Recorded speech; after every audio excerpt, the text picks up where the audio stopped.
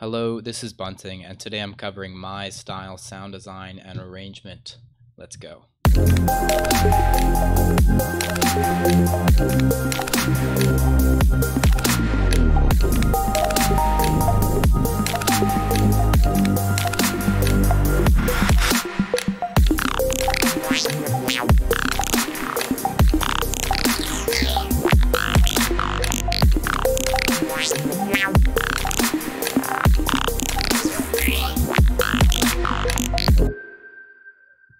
So the first thing you need to do a Mize style track, you need a Twitter account, right?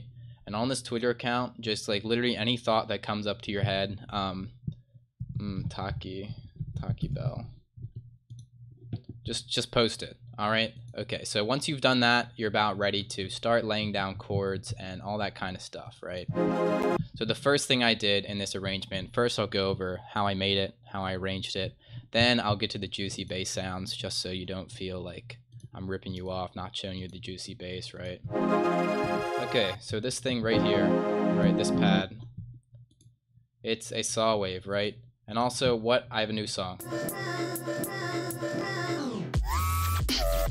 Link in description. Okay, done wasting your time. It's a saw wave. A lot of his stuff is a saw wave, right? For both his melodic and especially his bass elements, right? So let's initialize the preset. Now, first of all, I just wrote these chords out. It's a lovely chord progression. Learn music theory on YouTube. That's the way to do it. But to get these chords a little thicker, a little more stereo, you want to introduce some unison voices. Like 4 or 5 is good. You can go all the way up to like 16.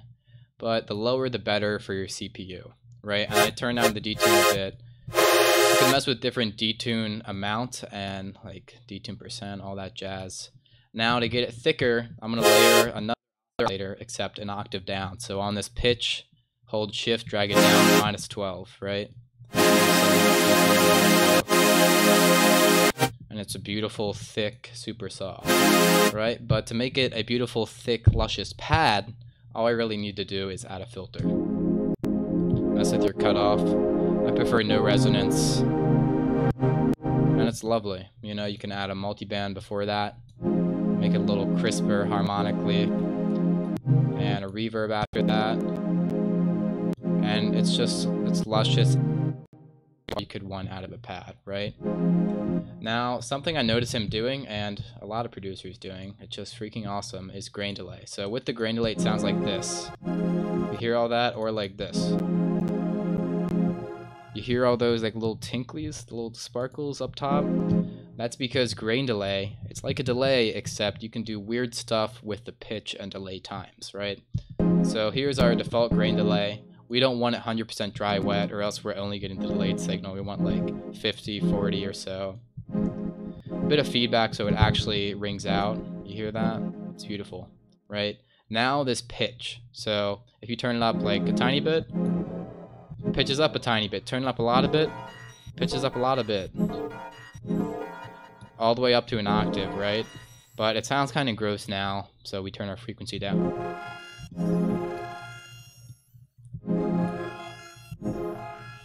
Cool. Now it sounds much cleaner and sparkly and beautiful. You can also change the time. You can even do this. Do all sorts of stuff and change the spray to like kind of randomize the delay times. Yeah, and it's wonderful. And also, I just like to scoop out some of the mids, right, with this kind of thing here, just so it sounds a little cleaner in the mix, right? Okay, now freezing this so my computer doesn't lag, and moving on after this. Okay, the track is frozen. We're back. Now the next thing I did, with this same lovely chord MIDI that I put out by ear, I duplicated it and threw on an arpeggiator, right? Okay, but I changed up the sound design, as you can probably hear, right? If you hear any of these bell-like sounds, a lot of the times they're just sine waves, right? Everything's a sine wave, you know this. But to get this kind of plucky bell effect, I turned my decay down. This is shaping the volume, by the way. Sustain down, and a bit of release. Release kind of makes it ring out at the end, and it's just beautiful. There's a bit of unison on it, but honestly you don't need it. In fact, I prefer it without it. And just threw some reverb on that, right? Okay, and it's a beautiful bell. Very simple, but very effective. Now for this arpeggiator. Now, arpeggiator is super underrated and awesome. I mean, call it underrated. I don't see a lot of people using it.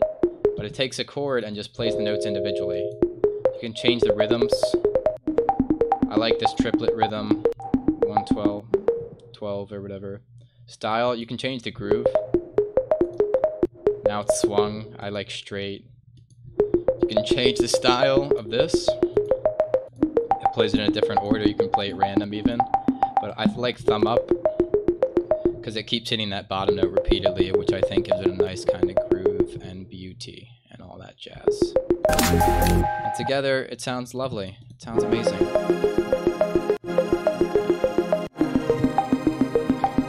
The next thing is this bell here. This is pretty much the same exact patch, except just with delay on it, right? And also a little different melody. Yeah, lovely. Okay, now for this talky bass, right? Which is this. Okay. You'll hear this kind of talking effect on a lot of his basses. I mean, you hear it over here, which I'll get to.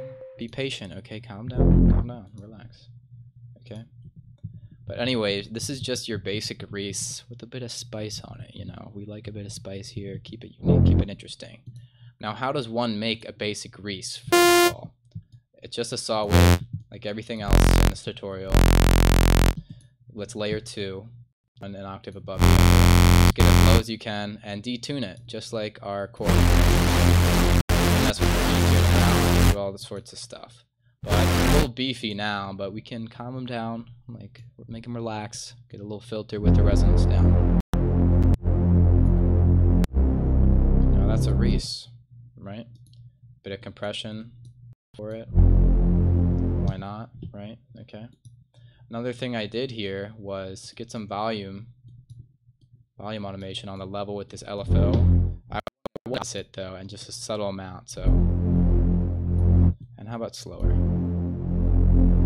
Just for some extra movement, because why not? I think I heard that in some of his tracks, you know? Who knows? Anyways, nobody else is doing a tutorial on this. You're stuck with me, whether I'm wrong or not, so haha. Now for the talkingness, right? If you want the bass to talk, get some EQ peaks. In fact, turn up the resonance a bit and you're even better off. Now it goes wow, wow, wow. But how do we get that thing to jump around like an alien computer from another dimension? With an LFO, right? But now it's wow, wow, wowing. We want it to jump, okay? And that's what we make steps for. We're going to shape it in steps. So click this little thing here, step. Click the paintbrush, now we paint steps. What the heck? This is crazy. Somebody stop me, honestly. Change the rate, change the shape of it. It's beautiful. You hear this kind of effect in a lot of his sound design. And it's freaking cool. I don't blame him for using it all the time.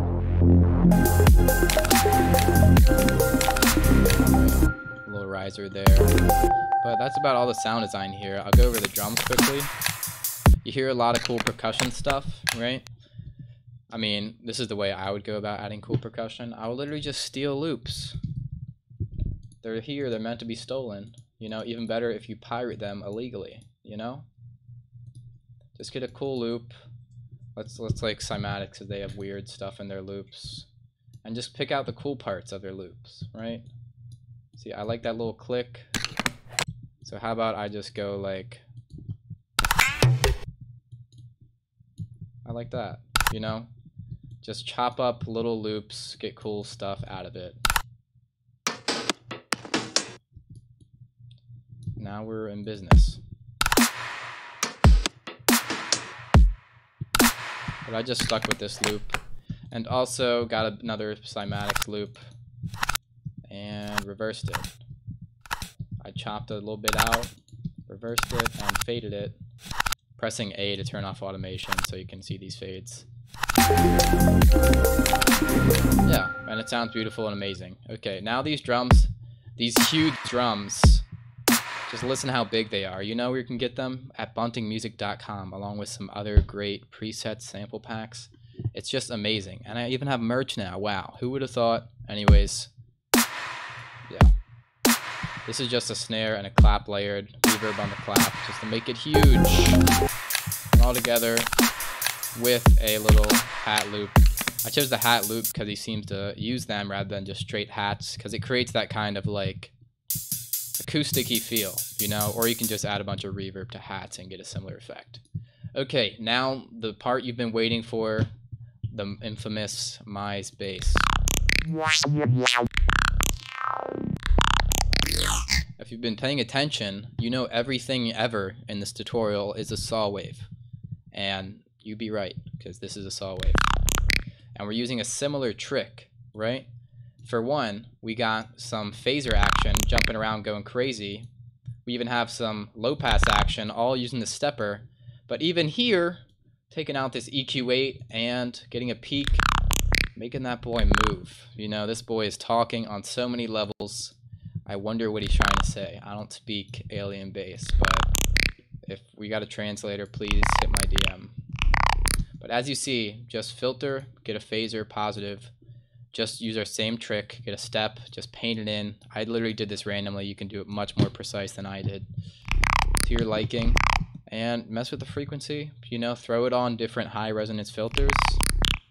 Like here, and we got this low pass filter. The low pass filter makes it.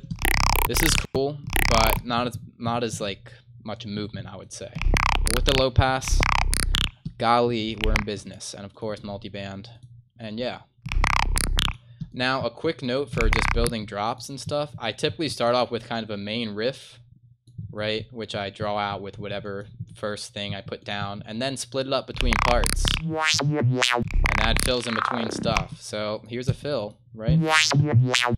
Kind of a fill. And also I interplay it with the drums. We see we have the same kind of wheel talking peak effect, right? Just the frequency being automated on the EQ, right? But for some extra talking, for one, I put this saw in a different octave, right? For some contrast. And also, took this normal low-pass filter, dragged it to the middle to make it a bandpass, only the mid-frequencies going through, and made it steeper. I like it steeper.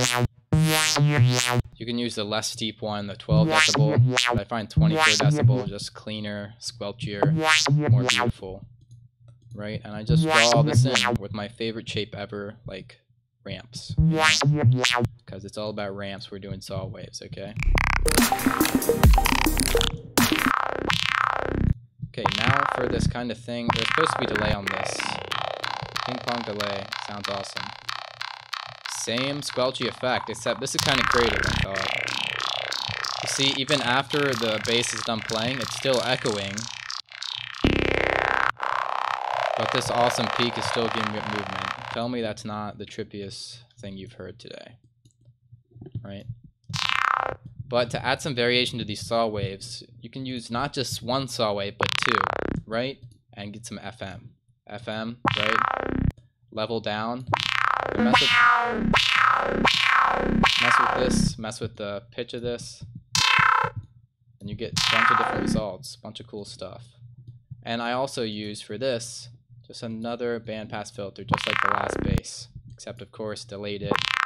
Different pitching going on. So as you can probably tell, can you guess what this bass is? Can you guess what kind of waveform, what kind of stuff is going on in here? If you did, good job. That's another saw wave, right? This time I messed with this phaser a bit differently. Drew in a pretty little shape on it. Did a bit of pitch bend. Did a bit of chorus work, a tiny bit of chorus, makes it super wide and cool. Like look, chorus is huge, bro. With of course multi-band. This is doing nothing, this is doing nothing. Just left over from the patch of the duplicator. Actually, this is doing something. It's automating the volume, you know, because on top of all this crazy filter and pitch bending, you can mess with the volume too to give it some flow and extra variation, you know? Like even though these are all like basses based on a similar kind of principle, saw waves, messing with filters, EQ, high resonance stuff, right? You see, I even have two going on here, filtering around, giving it crazy movement, right? But you see, you get some nice variation in it. And they all play together very nicely because they have a similar tone. You know, it's all different instruments, but They're just wonderful. It's like you got a tuba, then you got a trombone. They're all in the brass family. You know, this is all in the squelchy saw family, okay? And everyone's happy in this family, okay? Everyone's happy. Okay. But really, that about covers it for the Mize stuff, you know? He uses these style basses in a lot of stuff. Of course, he ventures out sometimes, but I would say as much as you hear these, kind of his signature sound. But if you want this project file and these presets, you can support me on Patreon. Link is in the description. If you want my samples and all that, I have a website, you know. And of course, if you enjoyed the video, leave a like. It looks like this, right? And leave a comment. You can give me suggestions. You can ask questions, all that jazz. I'm happy to read, answer, and make videos on your comments, you know. It's all that jazz. Also subscribe if you want to see more of this. Hit the bell too, so you get notified, because that helps everyone out, both me and you. Also, just spitting everything out here. Discord. If you want to join a Discord and be with other producers like me and chat with me and all these other lovely people, links also in the description. Okay. Now I've talked so much at the end of this video. I can't possibly say anything more besides stay creative, stay woke. Peace out. Thanks for watching. Thanks for your support, guys. Love you.